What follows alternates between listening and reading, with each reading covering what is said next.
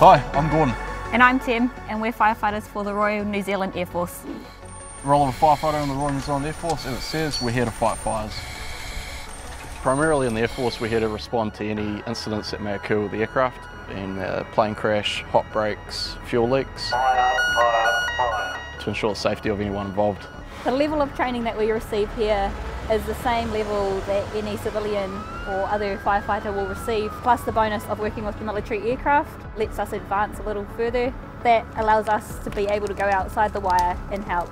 So yeah, it's not only stuff on base, we also go out and respond to the local area, like with the Tasman fires.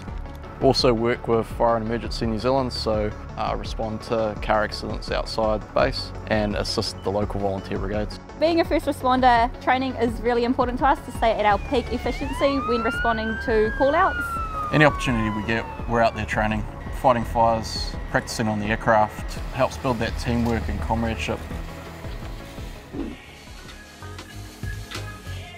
So one of the preconceptions I was told quite a bit was that Air Force firefighters don't do anything, they just sit around and play PlayStation. Yeah, that's definitely not the case, unfortunately. When we're not fighting fires, we're quite often training base personnel on how to use fire extinguishers, fire safety and fire prevention around the workplace. So we do train quite hard, we also have a bit of downtime. Chance for us to chill out, relax, hang out with the crew, build a bit of teamwork. Just being in the station with everybody. So the people you work with aren't just workmates, they become your second family. So we do 24-hour shifts, which means we do stay at station, and you get to know your shift members really well. I kind of just jumped straight into firefighting. It was spontaneous. I've always seen volunteers in my hometown, and I thought, why not? But then I also wanted a career.